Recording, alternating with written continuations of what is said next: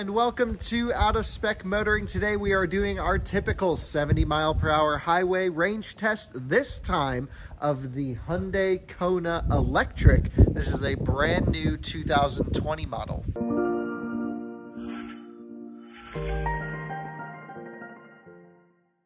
You may have seen the Chevrolet Bolt. This is also a 2020 model with the 66 kilowatt hour battery pack. If you're interested in seeing more, take a look at our other videos. I've done a range test on this car. We've compared the two, and both will have full reviews on our Inside EVs YouTube channel.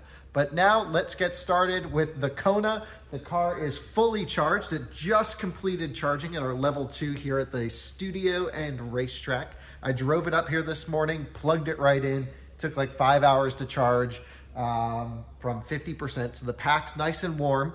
It is about 60 degrees outside, a little bit chilly, and it's gonna be dropping because it's about 5 o'clock p.m.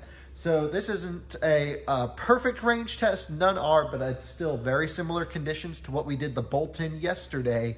So I think this will be a good comparison. We have about a 4 or 5 mile per hour side wind. So our plan is to go down 95 and back up, and we'll just keep going back and forth until it's drained. But I guess, you know, this will be a few hour drive. Cruise control set at 70, minimize the number of stops, normal air conditioning usage, nothing crazy. And then we'll run it until she doesn't want to move anymore. Okay, we've reset the trip computer. I've turned off the auxiliary battery heating. I don't expect it to need to kick on, but just in case. And so let's get right over to the highway. We're 1 mile off and jump right up to 70 miles per hour, and we won't stop until the car stops. As we're making our way over to the highway, let's put the car into eco mode. I'm not going to do eco plus because I would like some air conditioning. I'm going to run driver only though, and I'm going to turn off the heater. We don't want to run that. It's sort of, it'll be nice enough out here. The car's predicting 215 miles of range. I've been driving it quite hard up and down the highways just because I've been running late to get up to the track. So let's see what it actually does at 70. All right, here we go, gently merging onto the highway. We're gonna check the GPS speed app. As soon as I get up to around 70 miles per hour, I will lock in the adaptive cruise control and the auto steering, the auto lane centering. Not as good as autopilot, but not too bad. So let's get us up to speed here, 70 miles per hour. We'll lock it in, and this is gonna be quite a boring drive, I suspect. This is one of the only times I've been in a car where the speedometer reads under what you're actually doing. 69 miles per hour is actually 70 GPS. Normally I have to set it to 71, 72. Well, it doesn't really matter to me. We're gonna have the cruise control set at 69 the whole time. I'm sure I'll hear about that in the comments. And, and we're just gonna go up and down the highway. So cue some good music, maybe some podcasts, and we'll hit the road. Okay, a little bit of an update to our route. This is actually really good because the Bolt range test would have gone up before this, and I took that from the track to my house back to the track. It's about 94 miles one way, and then I just went north. Almost the exact same conditions as today. So I may as well do that in the Kona. It makes no difference which highway to go on. So I'm gonna do the exact same route with the exact same plus or minus conditions, same driving speed, of course. We're gonna pick up Alyssa at home, but she's gonna follow us in the Tesla. We own a Model 3 with all the dogs in it, and we'll have a big slumber party at the track tonight, which will be kind of fun. Maybe we'll put a little campfire out, let the dogs run around, and so that'll be a nice ending to our range and consumption test of the Hyundai Kona Electric. So yeah, we're gonna go home to Raleigh. Well, she said she's gonna get the car loaded up. I just charged it because it's been sitting and I don't drive it that often. It usually sits plugged in at 50%. So I bumped the charge limit up. She'll throw the dogs in it. We'll drive on up and finish off this range test. And if you watch the Bolts video, right over there is where that U-Haul was on fire. I did not notice any charring marks on the ground, so I hope they got to it in time. That was really crazy. And now we are heading on the road to Raleigh. This is great. I don't know why I didn't think about this before I left, but it'll be nice to do the exact same route in the Kona as we did in the Bolt, because the cars are so evenly matched. It's really 1 mile EPA rated range difference. This car is 258, the Bolt's 259. Keep in mind, highway tests always do less because we're just sitting on the highway at a constant speed, not doing a mixed cycle driving like the EPA does. As you can see, we are now back to the house. Alyssa's i3 is over there. The Tesla's in the garage. We got to move the Volvo out. That's another car that I'm testing this week. We've done 94.5 miles straight from the track to home, 3.5 miles per kilowatt hour. I believe that's better than we saw in the Bolt up to this point, but the winds are different. They're actually opposite of yesterday. So we'll find out how that goes on the way back. We have 61% remaining, so we'll have to go a little bit north of the track like we did into Virginia and back down. I'm going to shut the car off now so it doesn't use anything while it's stopped. We'll rearrange the cars for the next 5-10 minutes and jump back on the road. This should not affect results much at all, especially as our house is right off the highway. We peeled the Tesla out from the garage. We're loading up the dogs. We have a foster dog this week. His name is Harlow. Here's Ellie. There's Blue. And where's Harlow? Harlow. Yes, Blue. Everyone knows you. We gotta say hi to Harlow. Yeah. Oh, there you are. Hey, Harlow. He's such a sweet boy. Yeah, we gotta find him a good home. If you're looking for a dog, Harlow is awesome. Wouldn't you agree? I do. Yeah, he's really sweet. This one is really dumb, but we love her. Come on, Belle. Oh, no. All right, so I'm going 70 miles an hour the whole way, just so you know. What? What was that? Oh, you're just going to blow past me? All right, well, I'll see you up there a little bit after, because this will take me a little bit longer to run the battery down. So, oh, I guess Harlow's in the front of the car. See you later, love. Gosh, you literally have like a dog mobile in here. Hi, buddy. Hi. Look at you guys. Harlow, the reason we put the seats down is so you don't damage them. Come on, buddy. He doesn't know that, though. All right, see ya. Those new track pack wheels are looking really nice. Alyssa's heading up. I am going to basically go 70 miles per hour on the return route. We'll go past the track a little bit into Virginia, come back, and then what I typically do is just drive around the track until it starts to limit power and try to make it to the plug. So let's see what we can eke out of this Kona. Battery didn't cool off much. It's only been a few minutes, so we are good to go.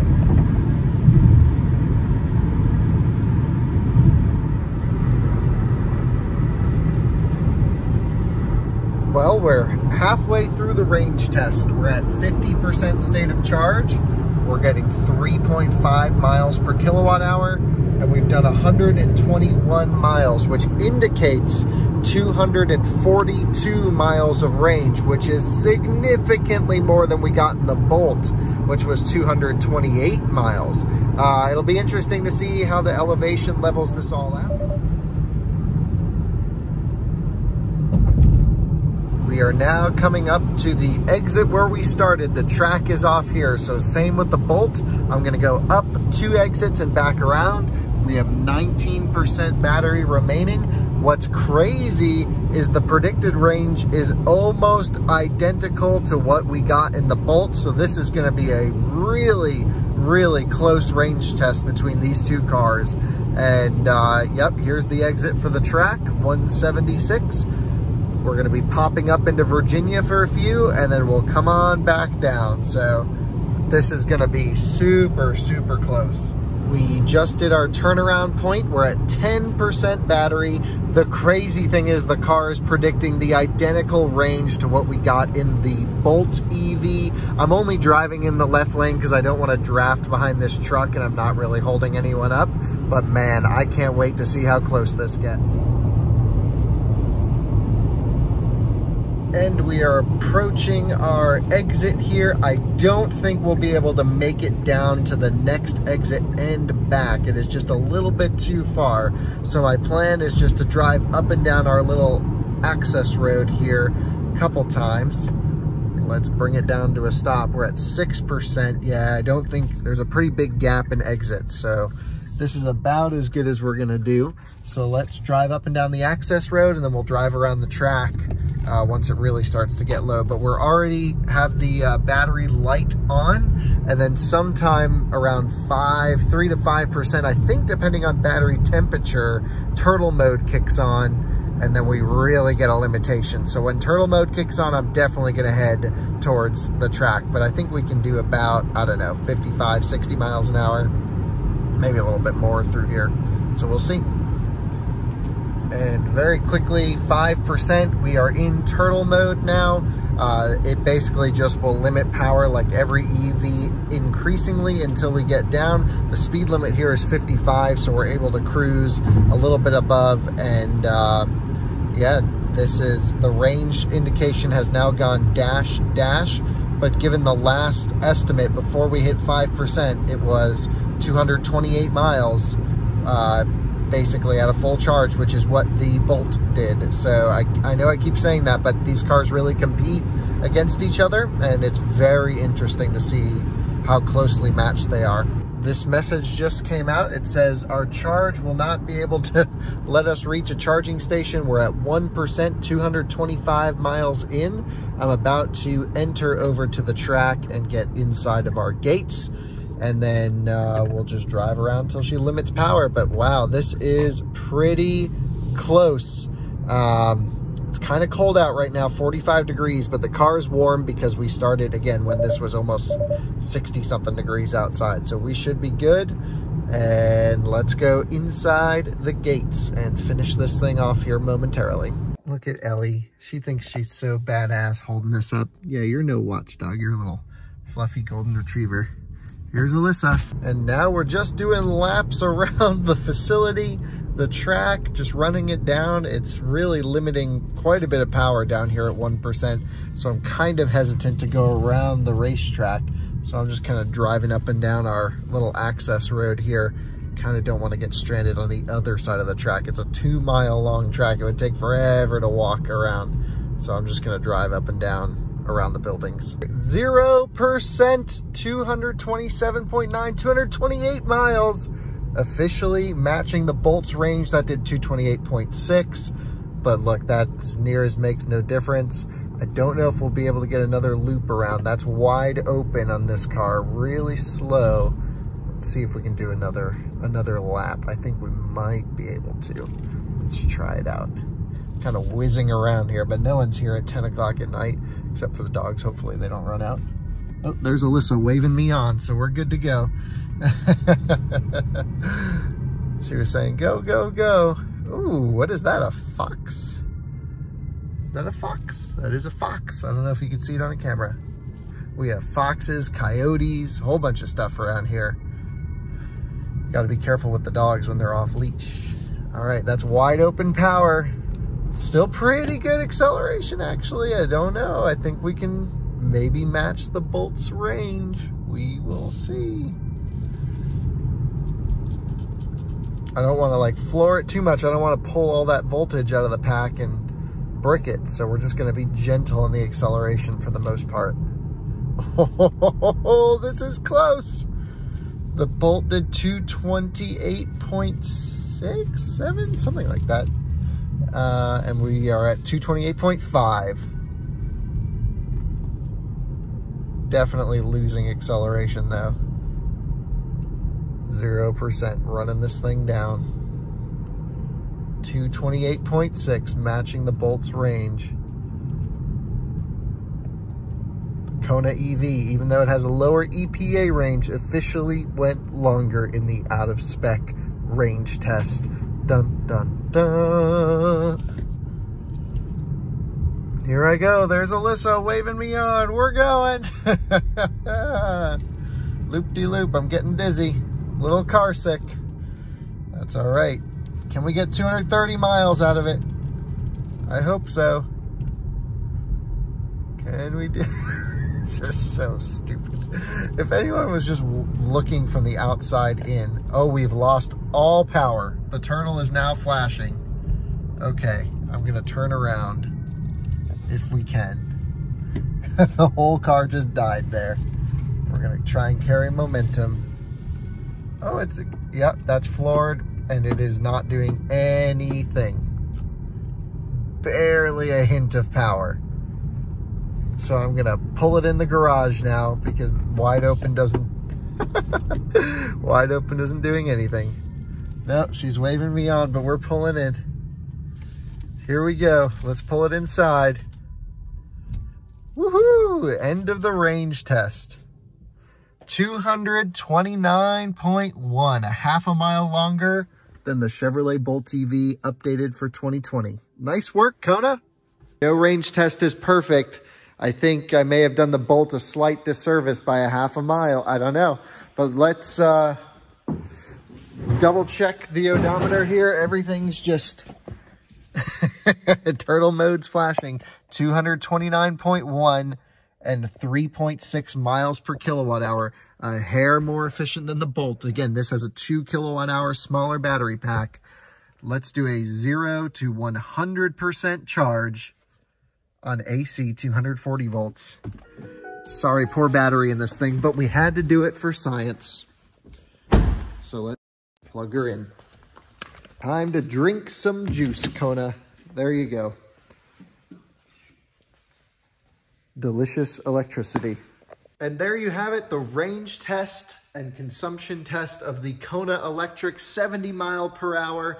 It was roughly between 50 and 60 degrees on average. I'd say closer to 60 than 50 on average. I think we left, it was mid 60s.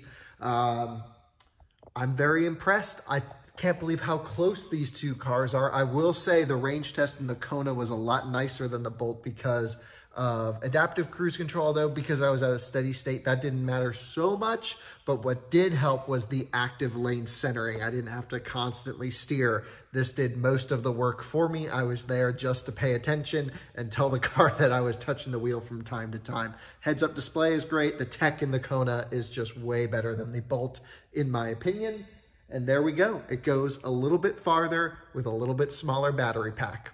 Pretty good. I should mention that this was a fresh car as well. Both cars were. That had 2,800 miles on it. This had 1,600 when I did the test. So, brand new cars from the manufacturers for us to test. So thank you guys. Thanks for watching, and we'll see you on the next episode.